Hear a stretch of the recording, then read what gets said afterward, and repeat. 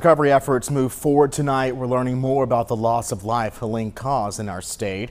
According to the state health department, the death toll as of today is 96. The highest number in any one given county is 42. There in Buncombe and closer to us, 2 storm deaths were reported in Watauga County and 1 in Yadkin. The state is also tracking the causes of these deaths. Sadly, nearly a third were due to drowning. Other cases involve blunt force injuries or car crashes. And of the people identified so far, the youngest victims were listed as ages 4 and 7, the oldest 91.